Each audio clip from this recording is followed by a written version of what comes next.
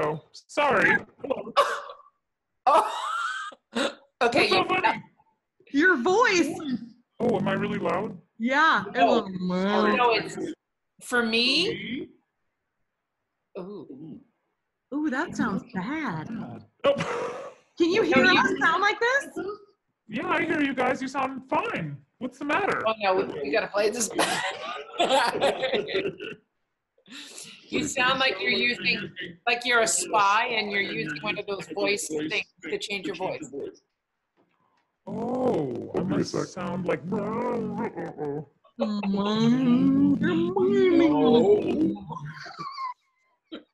It's quite amusing though, Lisa. Oh yeah, this is going in the video. What's going on?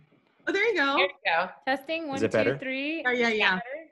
Oh, when we play this back, you're gonna really You're love gonna love it. You That's became a hilarious. bass baritone.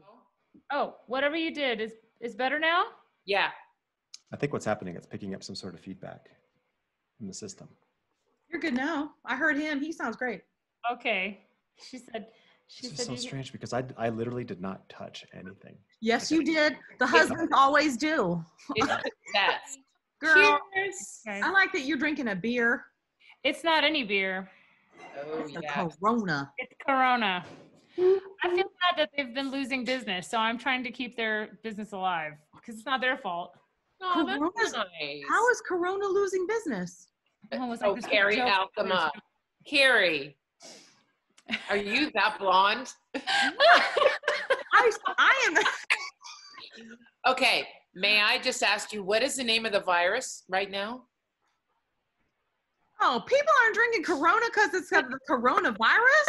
Yeah. That is the dumbest shit I've ever heard in my life. Because that's the truth. Is that really the truth? You have Well, not at seen that first, video? at first, yes, I did hear about that, and I was like, "Wow, okay." was sold out except Corona. Everything was sold Yeah. out except Corona beer. You haven't seen that video out there? Like people saying, there's this one lady going on and on in her car, like, Corona, don't drink Corona because it'll give you the coronavirus. Girl, in my free time, I read medical reports. I am not reading about Corona. Shall we just say a cheers to day, how many that Cheers. we have been quarantined? Forever. Was this What day are we on? day Lisa? 60 or something? Day Mhm. 5,200. Yeah, right. Day 10,001. Too bad we don't have a volleyball when we put, Wilson on it. I know. I know. Like on Oh, I- Castaway when he's like, remember on Castaway when he was like Yep. marking the days And for like volleyball, years Wilson. and the volleyball Oh, with the blood on it. My manager called it Groundhog Day, and I tell you, that was the best description of it because every day just starts becoming the next. Yeah. So how you doing? How is Santa Fe? What's it like being out there? I'm out here because I love it here and it's my spiritual, like Zen happy place. Nice. And yeah, I mean, I was at home for 6 weeks in Baton Rouge. And the thing is, but I don't live there. Like that's my mom's home. I'm always a visitor there. And then I'm usually on the road. So I felt kind of like I was intruding on her space, Mm. and I'm trying to, I'm devoting a lot of time to alternative facts. That's a new term for Alternative it. yeah. I mean, because, what we've been doing all of our lives, all of our professional lives, and all of a sudden that's totally uprooted. And now we have to find a new way to find things to do and find ways to remain relevant and remain occupied and remain employed Yeah. in some fashion. And so that's what I've been trying to do. So I was like, you know what, I'm just going to go and rent a place in a place that I like. And it's quiet and it's relatively isolated. I don't see my neighbors. It's Great. Lovely. So When- I'm just enjoying myself here. Can I get in my car and come? Because I'm really tired of my apartment. Actually, excuse me, I feel really bad because this landlord that owns, there's a few little apartments here all next door to each other. And the landlord that usually charges about 3 times what she's charging me at the moment because this is the high season in Santa Fe Right. now. But the opera got canceled just 2 days ago. Yes. So everybody canceled all of their reservations. And so she actually asked me if I wanted to stay because I was going to leave June 1st. And she said, oh, if you want to stick around, my tenant for the month of July canceled and June. And I was like, oh, I think I'll stay. I don't mind if I do. Thank you. Yeah. I'm comfortable. Great. Yeah, so I'm gonna hang around. I'm gonna go home for like a week and just check in with my family and everything and make sure everything's cool there. And then I'm gonna come back and continue on because now I'm teaching masterclasses. That is my new Right. lot in life. Talk This to us summer. about that. Talk to us about what you're doing. Yeah, so I started a Zoom masterclass series for free, for open to all. And I've got a lot of young singers. I've got over 4,000 people signed up for it. Wow. And it has been a really amazing undertaking. I mean, it's just grown completely organically via basically social media and people talking about it to their friends. And it's got young singers, there's some young artists, there's some semi-professionals, there's some people who used to sing and then don't sing anymore, but they still kind of love opera and they keep their, they keep their noses in the opera world a little bit. And I've got everything from, young teenagers in high school to people who are old enough to be my grandparents, including my grandparents. My grandma watches all my videos. She sits there, she's so cute. She calls me like right after and tells me everything she thought about the whole meeting. Oh no, do you get the thing like, you should do your hair differently? You should do makeup differently? No, so far I've only gotten she and my aunt watched it together and they had a whole argument about whether or not I should curse in the videos because I use a few choice words, but it's never in an offensive way. It's always in a comic way because it serves the comedy, I think. But she was like, my grandma doesn't like it when I curse, but please, we're from Cuba. My grandmother curses all the time. It's not like she doesn't curse. My grandma curses all the time. Right. But I think she thinks, I don't know. It's okay. I'm not going to quit cursing. You're doing it for free. It's your choice.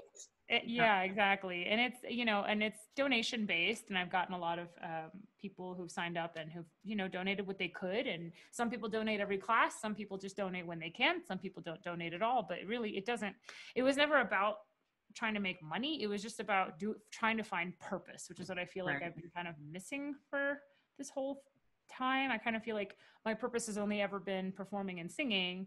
And so having nothing to work on or practice or sing or perform and then having this unforeseeable kind of future about where the opera world is heading is scary. So I want to have purpose. I want to mean something to somebody. That's all. Yeah. Are you singing? I know you probably demonstrate in your master classes, but are you singing? Yeah, I am. I mean, not as much now because actually these classes have kind of taken on a life of their own and they do require a lot of work to prepare because I prepare not only like a lesson, like I write. So Sandra and I have a similar notebook, don't we? We have our little spiral. I don't have mine here with me right now. Actually, it was out in the living room because preparing for our interview tomorrow. Oh, you've got another interview tomorrow scheduled. Yeah, one every day, girl. Y'all are doing one every day. Wait, let me find some topics. Okay. It's unbelievable. Well, how often do you actually release your? Every weekend, we'll do like one or two a weekend. Okay. Actually, I think we've been doing 2 a weekend. We've been releasing, and it's kind of based on, what's this coming weekend we have Susan Graham, and it's a 2-parter because we had such a great time. We talked so long, and I couldn't cut it down. It was awesome. It was just a blast. And then next week we're going to do Anthony Freud. Then I wanted to go from a singer to a general director and then a manager. So next weekend's going to be Anthony Freud and a manager. And then I think I got to look at the schedule, girl, because I can't remember past that. So I know you have to. I know. But you know what else? Wonderful. We're very fortunate right now in that there's a lot of people that are home, and we have that luxury of being able to talk to them where normally it would take months and months to get them to be in touch with them. So everybody has a story, and we want to hear everybody's story, not just musicians, but other people. Yeah, we've reached out to outside of our world too, just to be, especially other artists, that what's going on with you guys, and things are opening up, but how do you feel about that, and how do you feel even just going to a restaurant? I want to know that. Have you guys gone to a restaurant in Santa Fe yet? Have you gone out to eat? Nope. We've gone to my favorite coffee shop in the universe, Iconic Coffee Roasters. Oh yeah, that's so good. Name dropping them, but just for takeout, just to grab coffee and walk away. But that's it. I mean, we've never, and only one of us went in, not 2 of us. and wearing masks, I mean, I was never much of a restaurant person anyway. I've always been a person who cooked dinner, and Stephen and I cook dinner together. It's actually something we do as a couple that we've always enjoyed. Okay. But no, I mean, I don't know. I wouldn't sit around in a crowded group. I have not done that. Even in the grocery store, like I try to avoid people. Right. If I see someone's in the aisle, I want to go in, I avoid them until there's some space. What about lately I've been reading articles about exercising outside, about running outside with masks and biking with masks. What do you have? Honestly, there's such a myriad of opinions about it. Yeah. And I will say, I'm asking you that because last weekend when we did go for a drive just to get out, I said, listen, I think we can get bikes and go biking. And I will happily wear my helmet and a mask and bike around everywhere just so I can be outside. If you can breathe. Yeah. Well, that's the thing. I mean, I don't even know how that works with running. I can't Not even here. imagine. In the first place, I'm not acclimated to the altitude yet. It takes 2 Okay. weeks. Yeah. I've only been here just barely under 2 weeks. So I'm still not 100% acclimated. Like I'm still getting nosebleeds, in the morning, yeah. stuff, dryness and all, but it'll go away. But because I remember when the first time I came here and I sang here, it took me like 2 weeks, solid, difficult before to really get.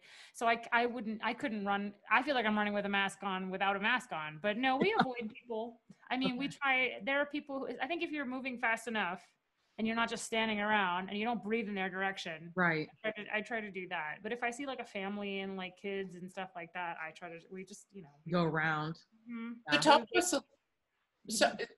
Talk to us a little bit about that, because I know that you have had such a journey with weight loss and exercise and your diet, because you two both have changed your diet. Yeah. So we've been following a vegan, or I would say whole foods plant-based is probably the more appropriate term, because vegan is kind of a full life commitment of everything, not just diet. But I'm a dietary vegan, if you'd like to say that, for 9 years. And we've never varied off of it, not even for a snack, never. I feel wonderful. Stephen feels wonderful. We went vegetarian first for a year to kind of get used to no meat. Then we cut dairy and replaced other things. But if you think of it as you're always replacing things, it's much easier than cutting things out. And then Stephen and I started running together a few years ago, and we both run. But I started to lose weight in my early 20s. I'm 36 now, but in my early 20s, I was 210 pounds and popping out of a size 16. And I was, I'm a light lyric soprano, lyric coloratura soprano. And when I first started training in the Young Artist Program at the Met, one of the things that they told me was a concern was that my appearance needed work, that I needed to lose weight. They were pretty direct about it. But the thing is, look, I had been hearing it in college. I had been hearing it at every audition I'd ever done. If they gave me feedback, they would always say I was too fat. I heard it from my doctors. It wasn't like, people who are heavy, everybody tells them that. Like, it's not like people avoid telling you. People always like to remind you. So I was hearing it for years and years. And finally I was like, well, I'm a young artist at the Met. I want to succeed. I want to have as many opportunities as possible. So I started kind of working. I had a little cry first. I'm not gonna lie. I had a little breakdown first, but then I was like, okay, I'm ready to do this. And I just started going to the gym 5 days a week. I just started going. I was like, I'm gonna figure it out. I don't know. I'm gonna figure it out. I'm gonna watch some girl in the gym that looks good. I'm gonna follow her. And that's what I did. I found this girl. I stalked her out throughout the gym. And She probably thought you were like, oh, who are you? Who's that? She didn't. I tried to keep a social distance even then, to keep her from worrying. But, and I lost weight. It took me 5 years to lose 80 pounds. And I've been maintaining it ever since. Yeah. Good for you. And do you find that changed your voice? No, because it was such a long and slow process. Like, I felt like I was able to age into my voice as I lost weight. So it's like, it wasn't like, and I was still in my early 20s, I lost weight from age 21 through 26. So my voice was changing and figuring itself out anyway. And because I was at the Young Artist program, I was training much more vigorously. My voice was developing. And I had a teacher to help me, to guide me and everything. And so, no, it wasn't extreme. And it was extreme in the sense that it wasn't extremely fast, but it was a lot. I mean, but actually, I definitely feel that I'm a better singer, not because I lost weight, but because I learned how to listen to my body more, which is something you do when you adopt a healthier lifestyle. You become much more in touch with everything that goes in your body and everything that you output with your body, you know, and that's important. I think singers need that at any weight, honestly. It's very physical what we do. And I think a lot of people don't realize that. You know, Carrie and I, we both sing Tosca, and that's a workout. Barbia, yeah, and jumping at the end of Tosca, right, Carrie? I mean, how many sopranos you hear kill themselves, literally, you know, hurt themselves jumping. So it's a very physical thing that we do. Yes. And I think people don't realize that also with our breath expansion and the work into the back and running around stage, we are athletes. And so to take that aspect and to be very serious like you were with it, bravo. I mean, seriously. Well, thanks. I just feel like, I don't know, now that my lifestyle is different, the only thing that I have definitely learned, which is kind of a sad lesson, but it's a truth, is that no matter what size you are, there's somebody who has a problem with your size or with your body. You're always too fat for somebody and too skinny for somebody else. So it's just like, you know what, I'm glad that I lost weight. It's not just that I lost weight. I'm glad that I adopted a healthy lifestyle that I can keep consistently. But I've realized throughout the process that being skinnier does not mean that everyone suddenly approves of you. That if you do it to seek approval, you will be disappointed. So I try to tell people that. I'm like, you know, don't lose weight for anybody but you. Otherwise, you'll be disappointed. Yeah. No. And you also come to that weight loss, I think, when I adopted my whole lifestyle change too, right before the Three Queens, I came to that on my own because people had said to me, you were overweight, blah, blah, blah, you need to do this. And I said, yeah, okay, whatever. But until you in your head go, okay, I'm ready for that. I think it's pointless because you have to accept that change. I agree 100%. Well, 100%. Right, Carrie? I mean, what do you feel about it? Because Carrie's has been on that journey in the last few years. I mean, I have been every size in the book. I've been a size 6, which at that point was probably a size 4. And I remember like my best friend said, no more. Like she said, you look like a bobblehead. Like I had gotten really too thin. And then, I've been a size 22 was the size of my wedding dress. And so I go up and down, and in my career, the question has been, what does she look like now? Because for me, when you see me heavy, shit has hit the fan. It means my life, my personal life, there is stuff going on that is so heavy and intense. I don't know how else to deal with it. It's how I dealt with stress. And then it was a vicious cycle because I would eat and then I'd beat myself up in the gym. And I didn't know how to get off that train. And then when I hurt myself really badly, an ankle injury, so compounding the stress of work, of trying to work through all that, along with other personal stuff that was going on, I mean, the weight creeped up. I remember, I think I hit Ana Belena with Sandra, and it was like, I was like, I can't. Like, I was so heavy and so uncomfortable in my own skin, and then having to wear these over 20-pound costumes. I couldn't do what I needed to do, and I was still hurting. I was still actually rehabbing my ankle at that point. And the thing is that you can't act like that. You have to walk in a room like you feel like you're $1,000,000. You can't show that you are having a really hard time. And throughout the business, it was just that question of, you know, oh, she has I've heard this my whole life. Oh, she has such a beautiful face. Why can't she figure out? Oh, my favorite was somebody said, listen, I mean, if you lost 20 pounds, I mean, that's all you need is 20 pounds. And then I'd go eat a package of Oreos because I was so upset that somebody told me I wasn't enough as I was. Yeah. And I mean, this is a very emotional time now too. And I'm sure a lot of not just singers, but people out there are dealing with emotional eating and sitting at home being sedentary. Oh my gosh. Can't get out of their homes. It's like everybody's going to gain weight unless they physically consciously try not to. Right. I've gained a few pounds through the quarantine, and I've had to like, and it's the thing is that, and that's not like I'm ashamed of, oh, I gained 10 pounds. It's just that it triggers old demons Yes. for me, because I don't want to go back to that old person and feel that way I used to feel when I hated my body and I thought I was fat and I thought I was ugly and I couldn't fit into my clothes and I thought people were staring.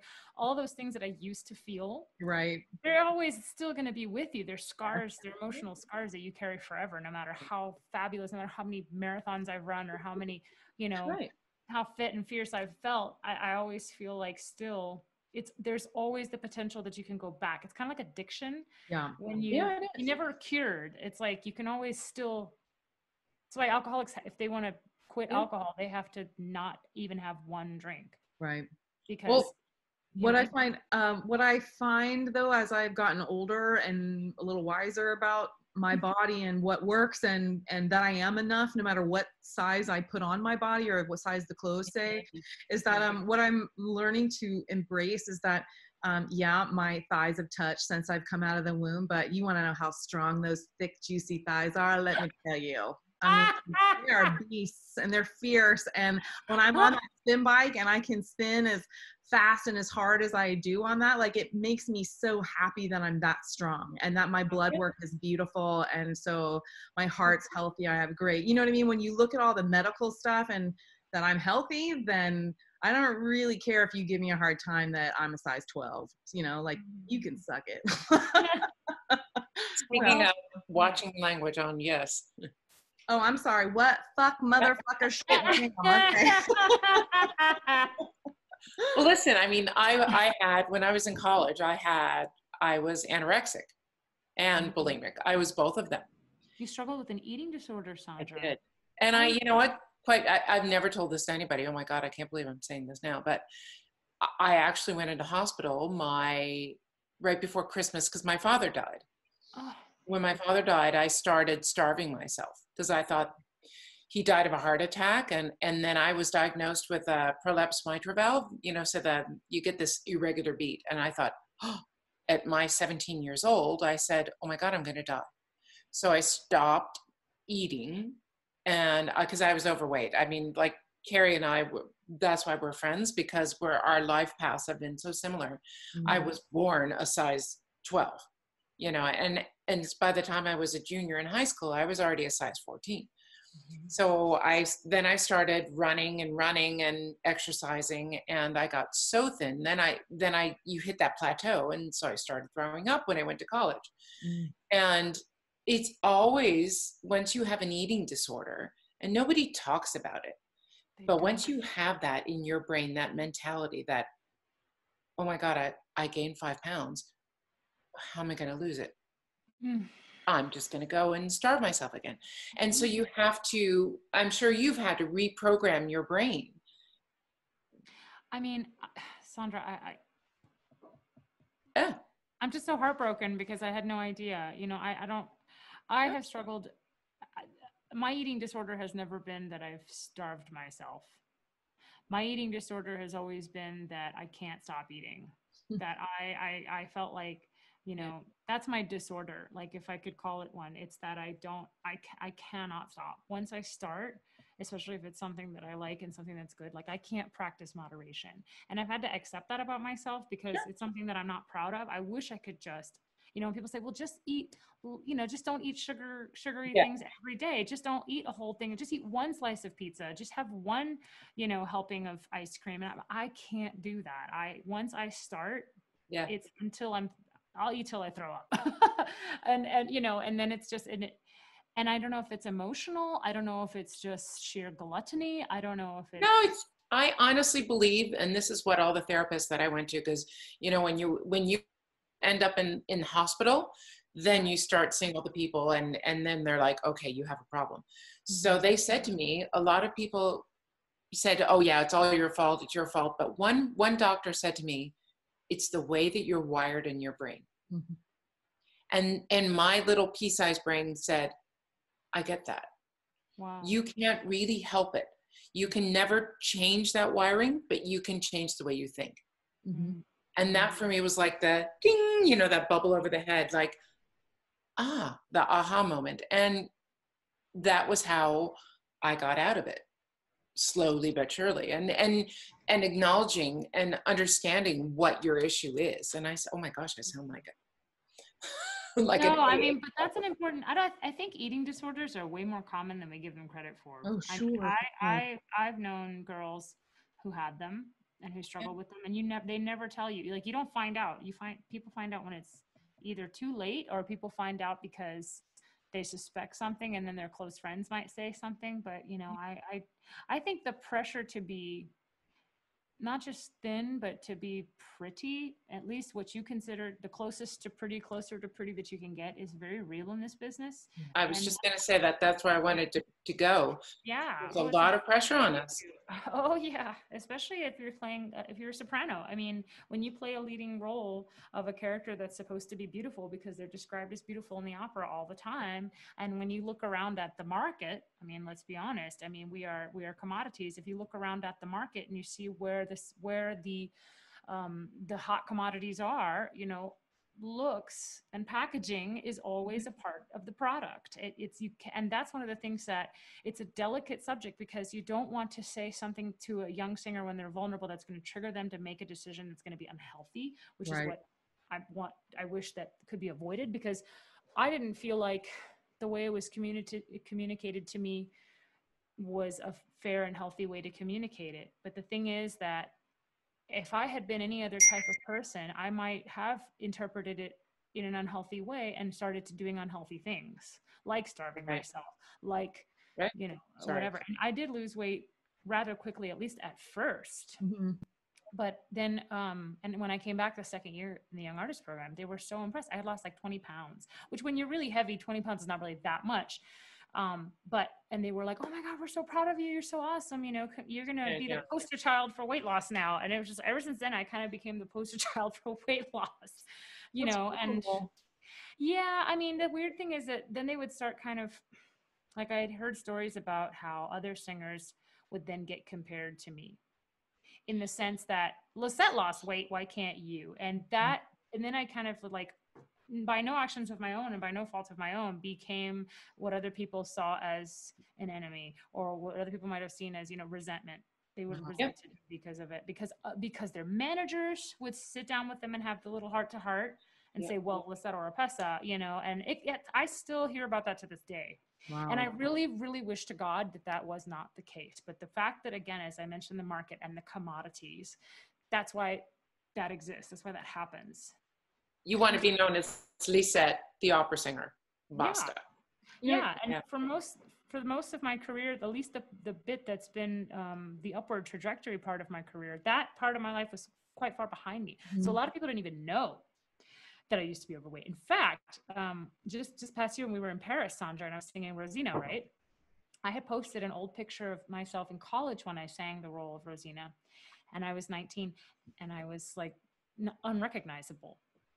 And I posted the picture. It did not cross my mind. I swear it did not cross my mind that I was twice the size that I am now in the photo. I just posted a young picture of myself. Yeah. And every single comment was like, I can't believe you used to be fat. I can't believe you posted this picture of yourself fat. I can't believe that you lost all that weight. It was mostly positive, but it was just like, oh my God, I can't believe you have the courage of posting a fat picture of yourself. And I'm like, courage?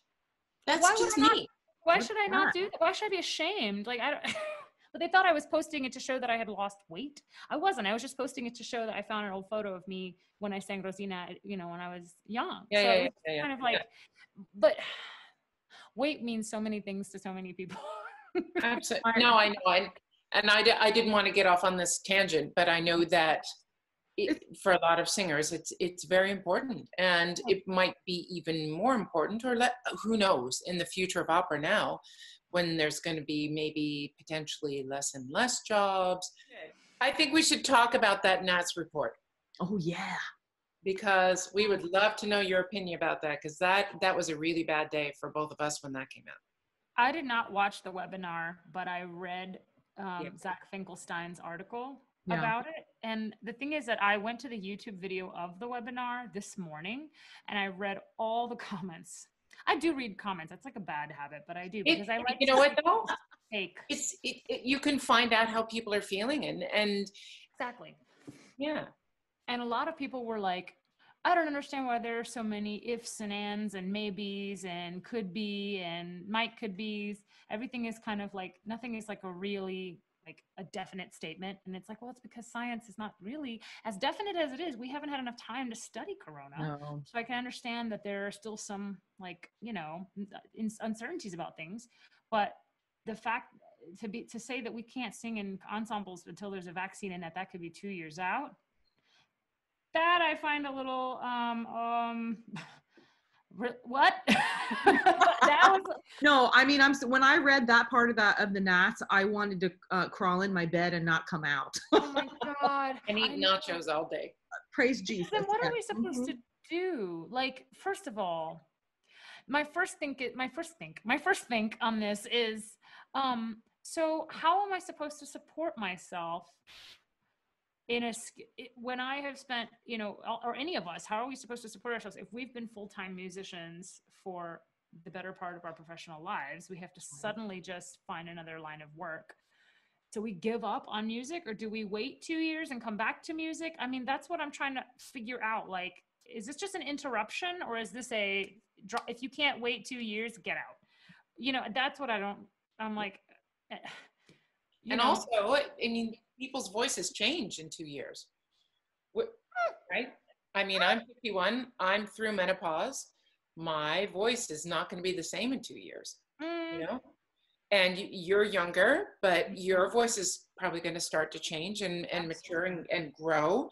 Absolutely. So if you say yes to a role 2 years, 3 years from now, who knows if it's still going to be within my realm of capability, especially if I haven't had solid work for 2 years. Just I mean, my voice will fall out of shape with a month or a couple months of singing, but that's only because I've been singing for so many years. But if you wait a year, 2 years without regular, you know, working of the voice, I think about dancers as well. I don't even know how the hell dancers are keeping in shape now. Dancers work 6 hours a day. I know. What are they doing? Leaping around their houses? Like, I just like classes, maybe, I don't know.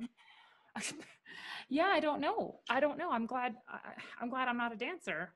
But it's hard enough to even just be a singer. A lot of the kids in my classes are telling me I can't even sing in my apartment because it disturbs my neighbors. And I want to practice. And one girl was like, I'm so desperate. I don't know what to do, because she's like, she lives with people. And she's like, they keep telling me it's okay, but I know it's not. And I feel really guilty. And I was like, do you have a car?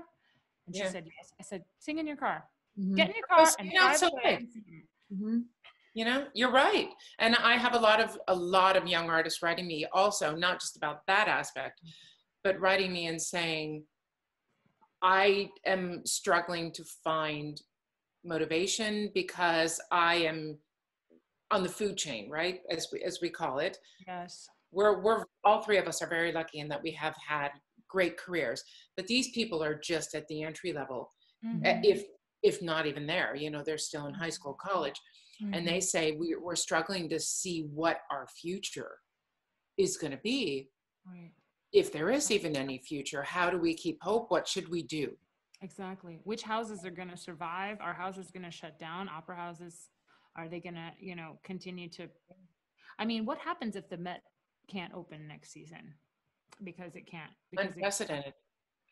And if the Met doesn't, is that going to set the precedent for the rest of the opera houses around the world? Because if they can't, and you know, Carrie and I, we've been very fortunate to get a lot of great interviews with a lot of great people so far. Yeah. Of heads of opera houses, and they're all, including you. Yay! Thank you. And you know, they're all saying the same thing. We because Carrie and I ask what's going to happen in the fall, what's going to be the next opera, and they all say we don't know, and so many people are speculating because there's just too many variables. Yes. It changes day to day, doesn't it? Mm-hmm. Like my fear, so like I had my Traviata canceled in May in Spain, and so they wrote and they were like, well, we're going to try to do it in July. And I was like, okay, well, there's some hope, a little bit of light at the end of the tunnel. And then I'm thinking to myself, okay, let's say everything reopens. I'm seeing all this literature, all these articles saying if things reopen, it's just going to make a second wave that's even worse. Like, so reopening is just really dangerous, and you really can't reopen. And so I'm thinking, okay, do I think I want to risk it? Let's say they do decide to go on in June. Or July, do I want to risk getting on a plane, going all the way over there, sitting in quarantine for 2 weeks, and all of a sudden there's another huge influx of cases and everything shuts down again, and be further up shit creek? Excuse me for saying, but I mean, I'm just like, that's the TV show. Can't make a decision. I know. And Carrie and I, we go back and forth. Somebody asked us in an interview, what would it take you to get back into an opera house? And it's like, well, do we have an answer? And Carrie and I both said, I don't know. There's so many factors that go into that. Are we bringing in the chorus? Where's the orchestra going to be? How are you going to do costuming and makeup and wigs? Am I going to do my own makeup and wigs because I feel more comfortable doing that myself? Are you going to quarantine our butts for 2 weeks before we have to come in here? And then what are the cleaning? The questions for even that. I mean, are we all going to be going grocery shopping, or is somebody bringing us food? I mean, there's all of these different factors that go into this. And then are you going to test everybody? Because I don't know if I want to sing next to Sandra if she hasn't been tested. I took a shower today, Carrie. I'm sorry. I know it's late in the day, people, but I mean, I know. But there's part of me that we need a little humor in this, but there's part of me that's just like, I don't know. I would prefer testing. Can we test everybody and let's know where we're all at? So is that going to be the magic answer either? We don't know. I know. But okay, so then my question for you, Lisette, and this might be opening a huge can of worms. But where are, I know, right? Yes, that deserves a drink. Okay, I'm ready. Hey, ladies. Where are we? Where are unions protecting us during all of this? And you don't have to go there if you don't want to. No. Oh, well, I have one comment that I can make. And I feel like the big issue with all of this is that the union seemingly can only behave in a reactive manner rather than a preventative manner. With every issue I've ever had as a soloist, if I've ever been able to go to anyone or figure out how to get something resolved, it was always resolution after the matter was finished, rather than, hey, can we prevent this for the future? Because protection. Who's protecting us? Exactly. And actually, the rewriting of a lot of collective bargaining agreements is supposed to be happening this year. And I got an email yesterday, from AGMA about the Washington National Opera saying, because they sent an email to anyone who had worked there, I think in the past 3 years, or anyone who had a contract in the next year. And it basically said, we're not going to re-bargain this year. We're going to leave the collective bargaining agreement as is because of the way things are. We can't just sit down and bargain. Yes or no? Vote yes or no. And I'm like, in the first place,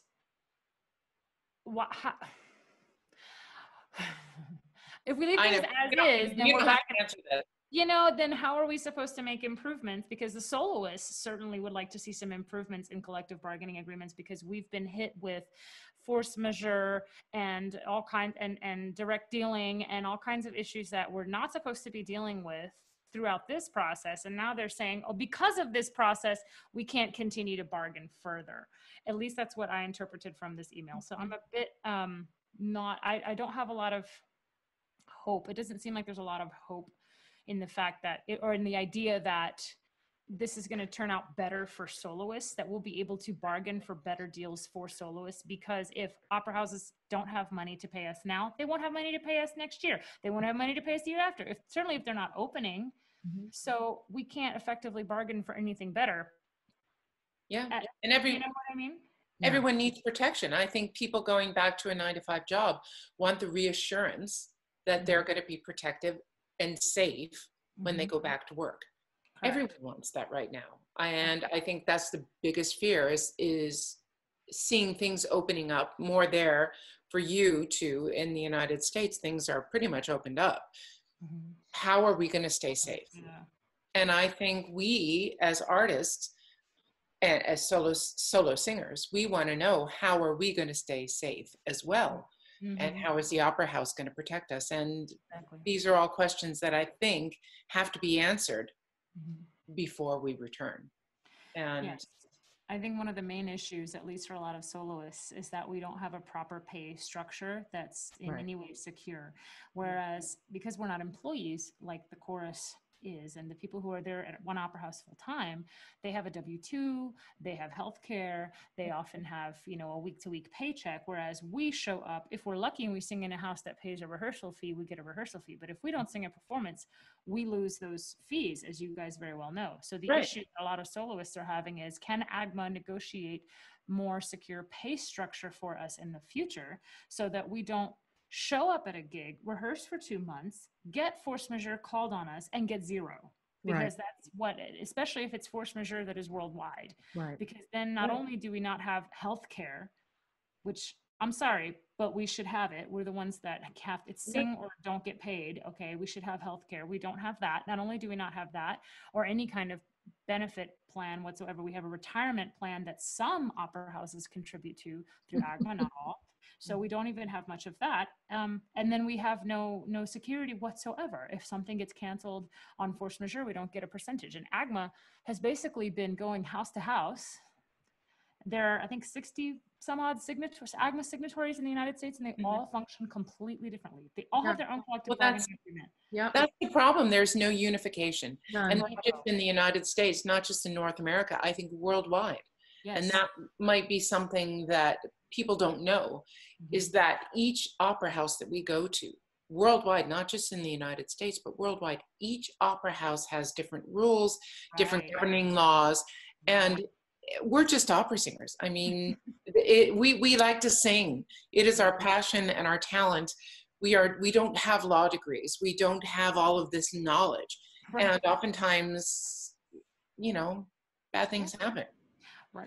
My thing with AGMA was that it's because we travel so much that I feel like over even just the last 10 years alone, that everything, I have lost so many things from the collective bargaining agreements because we haven't been at the table or have been even wanted at the table. And they say, oh, we send you things in the mail. And I'm like, you're kidding me, right? Because I've been on the road for 6 months. Like, I'm getting my mail or I'm seeing that. And it took so long for them to put something on email. I mean, it was like we were in the Stone Ages for the last 10 years with that.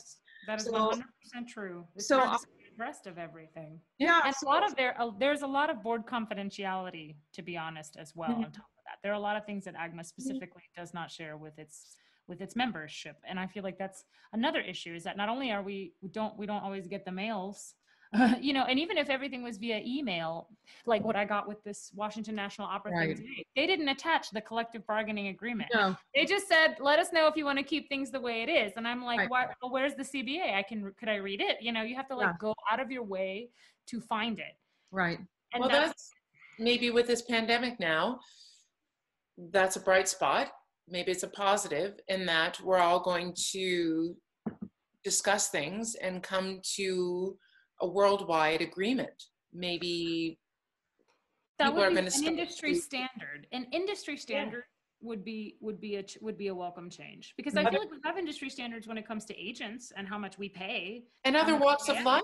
I mean, other people's jobs. If you look at other jobs worldwide, the auto union, all of these things, it's pretty standardized. So I don't see why the music business can't be as well. And this is our time to maybe stand up and make a point. And it might bring a lot of inequalities to light. Won't it? Because then we'll find out that there aren't necessarily fair pay practices. There aren't necessarily, you know, there isn't necessarily an even pay structure. There isn't, you know what I'm saying? Nothing is as it appears, even on paper. I found that out, and I feel like there's a good and every country operates differently. Every country pays differently. You know, some countries have sustenance from the government. They have what's it called, the word when they get subsidies. Some countries have subsidies, and America doesn't subsidize the arts, and it certainly isn't going to subsidize them much under this administration. So it's kind of like, how can we really be on the same plane? So what have you learned about yourself during these months that you've been quarantined? I feel the same way. I know. But it's, you know what, it's good. I think it's a very reflective time, and I think it's good for us to take that time. You know, Sandra, you've said that you've had a lot of reflection, and we haven't even talked about this on our own, but I was just wondering what has changed for you, because I feel like there's been significant changes for you, but I don't really know what those are. Do you want to tell them? Do you want to talk about that? Yeah, I've had huge, for me, it's been a time, I've been on this merry-go-round of a career, and it has been a merry-go-round because I hit the ground running once I started at the Met as a young artist, like Lisette. And I've been just going for 25, 26 years. Yeah. So this was honestly the first time in my whole career that I've stopped and kind of taken stock of where I am and what I've done. And I think it's very important for people to do that and to say, you know, I'm so fortunate for what I've achieved in my career and been given the opportunity to achieve, you know? And I think that it's important to do that. And I've also realized that as much as I love what I do, and I love singing, I adore it. It has been my whole life. It's my gift that I've been given. I'm okay at this point in my life to, if I have to, step away from it. And that it's almost like a divorce, you know, and I've mourned the possible loss of that career. And I don't know, what have you two both gone through? I don't want you to quit. Don't get a divorce. Hey, listen, I don't want a divorce either, but you know. My heart will break. Your Norma, I mean, just watching your Norma on the live streams. It wasn't a live stream, I guess it was, but it was like a live. Yeah, the HD. Like the HD, exactly. And then watching it on replay on the Met website. But it's a time for reflection and adjustment. And yeah, adjustment. That's a great word for it for this time. It's a time of adjustment. And you know, one of the things I wanted to talk about in my classes was, you know, to be successful in this business. And it came about because of a question one girl asked me. She said, "What kind of personality do you really need to succeed as an opera singer? Like, what personality type should you be?" And I said, "You need to be the kind of person who can accept change." And just be yourself too, don't you think?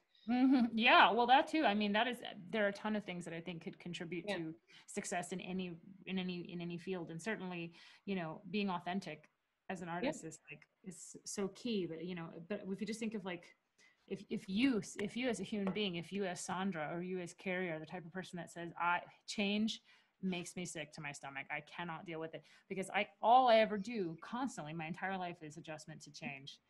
But at least for a while, that became a routine. Now it's like adjustment to change plus no routine. Like everything is just day by day, figure it out. And I'm afraid because I don't have a steady stream of income to support the willy-nilly life of, well, okay, let's just see what happens next week. Well, that's all fine if you're sure that you have everything that you need to pay your bills, to make ends meet, rather, just in case, you know. But then if they say, you know, and I'm a person who's been very careful with their money. I have a savings account. I have a home. I have a retirement account of my own. Stephen and I have been very careful, and I've made strong choices about what to do in my life and what not to do in my life so that I can save money, because I don't know. I always thought I should save in case there's a year that I can't sing. Like for years, me and Stephen and I would say that we need to save up just in case I have a vocal crisis and I have to take a year off of singing. That is going to be like my purpose for saving and putting away money, not for retirement. For my vocal crisis. Been there, done that. It's scary. I'm sitting here like, I'm not cashing in on my vocal crisis money. I have yet to have my vocal crisis, and I am not going to cash in on my vocal crisis money that I work my butt off to put away right now, or even have to mortgage. I hate to make things about economics, but I'm sorry for not just the pain of losing an opportunity to perform, but it's the fear of going, how long do I have to make this last? Like, how long do I have to hold out? Totally. Carrie's, you know, she's there. And I'm that girl that thinks, you know, 5 months out, 8 months out, a year out. I'm a planner, and I'm kind of always trying to look around that corner and say, okay, where are we going? What's happening? What's going on? And there's part of me that's actually thought, okay, I've been very fortunate to have women in my life that have reinvented themselves, older than what I am now, but they just said, I'm done. I'm going to do something else. And they did it and they were fabulous. And so there's part of me that's thought, okay, well, if we're going to reinvent myself, what are we going to do? You know? What exactly will that be? Exactly. And if you had to reinvent yourself tomorrow, Sandra, like let's say you decided, okay, I'm giving up. I'm not going to sing anymore. I'm going to go ahead and just bow out gracefully and leave while I'm on top and not go back into, not wait for music to catch back up. What have you thought? Okay, I want to open a restaurant, or I'm going to start a practice of some kind. Like what?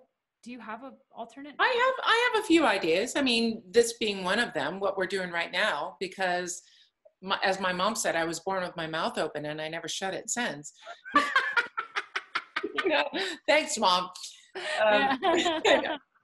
But, you know, I think I'm a communicator. And seriously, this has been part of the whole last 2.5, 3 months, is figuring out what I want.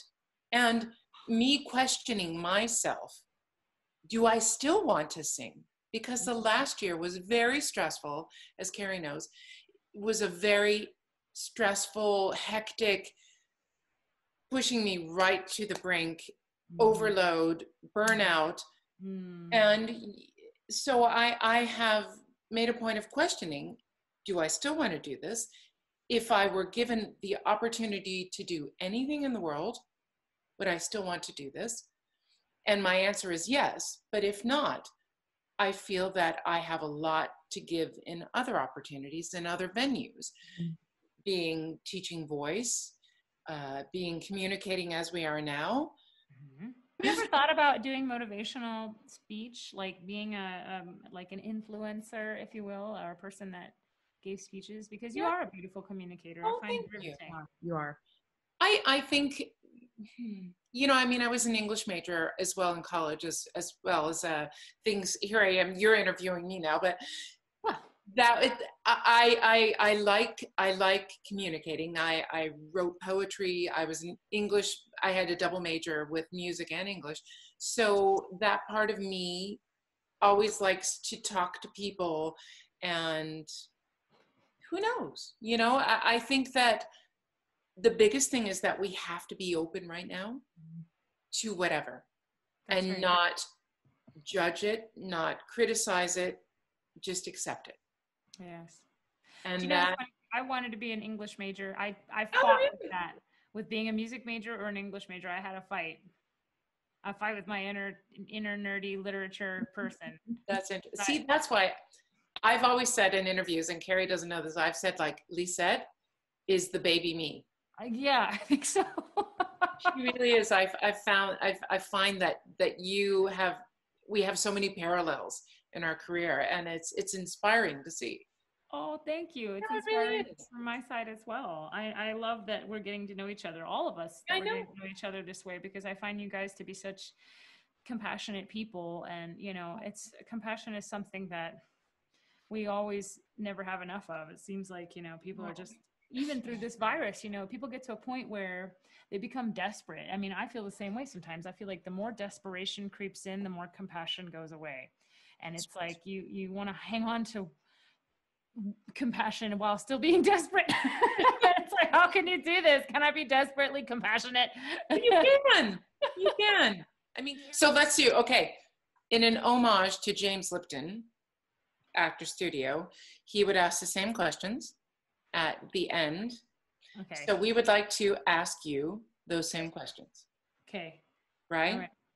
Okay. So I wasn't allowed to see these. Oh God, I'm not prepared. I think we scared her. Okay. I think we did. You want to start, or do you want me to start, Carrie? You go. What's your favorite word? Sunflower. What is your least favorite word? Moist. She would hate our prime minister. He just came out with speaking moistly. I know. I had to use moist multiple times in these classes, and every time I say it, I'm like, What turns you on? Intelligence. What turns you off? Rudeness. Oh, yes. What sound or noise do you love? Rainstorms. Ooh. Like thunder and lightning. Thunder and rainstorms in particular. Nice. What sound or noise do you hate? oh God, fucking alarm ringing in the morning. I just have to be like the ugliest, most awful sound. Yes. Ugh. Carrie has to ask the next one though. Oh yeah. What is your favorite curse word? Shit. Yes. Yeah, shit. It's actually not the F word. I know that everyone loves the F word because you can put it every which way, but I like the shit out of shit. I do. No poopy. That's why I have that there, because I'm a spite. Alternative to shit. What profession other than your own would you like to attempt? To attempt, knowing what I know now, or if Yes. I go back 10 years and start all over? Right now. Hey, or whatever. Anyway. I'm Stephen doesn't like this, but I want to open a vegan restaurant. There is no right or wrong answer. I love that. I think that's super cool.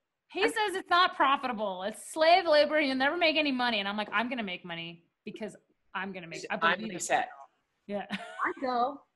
Okay, Carrie. What profession would you not like to do? Anything involving sick people. I Mm. cannot. I cry even just when my grandmother had a heart attack. Sorry, I know they're supposed to be fast. My grandmother had a heart attack. I was in the hospital to visit her, and I was just like I was crying just thinking how awful it must be to be a nurse in a hospital. I couldn't.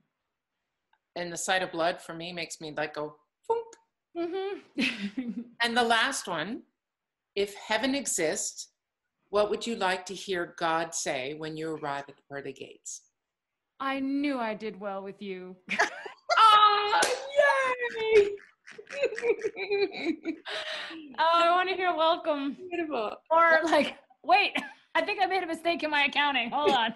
Exactly. No, I don't know. No, now what I'd like to hear versus what would God probably actually say. Oh, you're in the wrong place. Here's the wrong place. You took a wrong turn. You need to go a little south there, Sandra. Well, I want your answers to these. I know you got to go. What would God say to you? I hope God says, I know he's going to let me in because I'm special. But I think when he does, I think I am special. But when he does let me in, he's going to be like, girl, the buffet table's over there. And you're not going to gain a pound. I know, that's my heaven. I don't know. I mean, Susan Graham's response was pretty, because we asked her this one too. That guy still makes me cry. Yeah. What did she say? What was it? She said that girl still I makes can't say it without crying. Oh, what'd she say? She said something of like, oh, here's your daddy. Here's your daddy. All three of us have lost our dads. So my dad. Yes. Here's your dad. Yes. Oh my like, God. Oh, Gaga. I hated her for that. I love you. I wish I could hug you.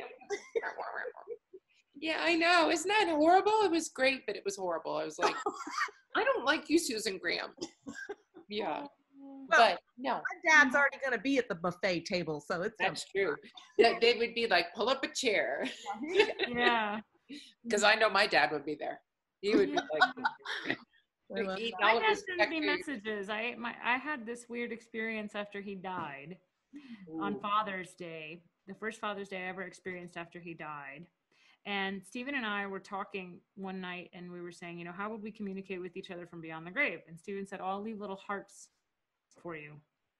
Hearts. I'll put a heart somewhere and you'll know that that's me.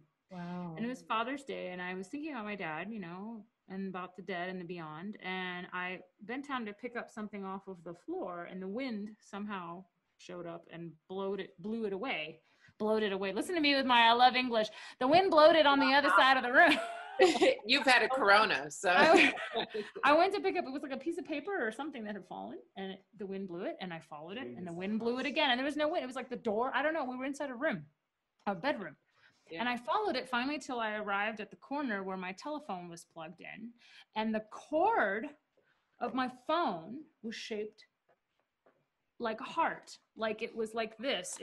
I don't even know. I can't even replicate it if I tried. It was shaped like a heart. Perfect. It was a perfect heart. It was and I looked down and it was as prominent as could be. And it was like, I was like, because we had just had this conversation. I was like, okay. No way. And ever since then, when I see a random doesn't belong their heart, it's my dad. Aww. And I see them all the time. It's really kind of amazing. That's beautiful. Yeah. Well, I believe in it. I honestly do. I know some people poo-poo it, but I think that the universe is too big to not believe it, you know? I think that if nothing else, it gives us hope, and that's what we need right now. So that is a great story to end it with. I mean, really. Thanks, Lisette. Thanks for taking the time. Love you ladies with all my heart. We love talking to you, and take care of yourselves, and we send all of our love. Okay. And all the best with your masterclass. It's really cool. Yeah. So, Thanks very much. Sure. Thanks.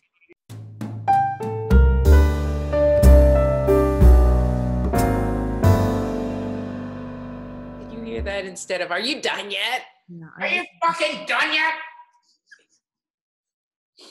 My husband. Boo boo, I wish. I'm tired. I want to get in my pajamas. Somehow, like wearing real clothes for this long today is really exhausting. Okay, I'm tired too. I'm ready to let the girls I'm free. sorry. I'm ready to let the girls go free. Mine are like, mine is strapped into the strapless bra. Mine look at a strapless bra and laugh. They're like, yeah, right. You think that's gonna hold me up? I don't think so.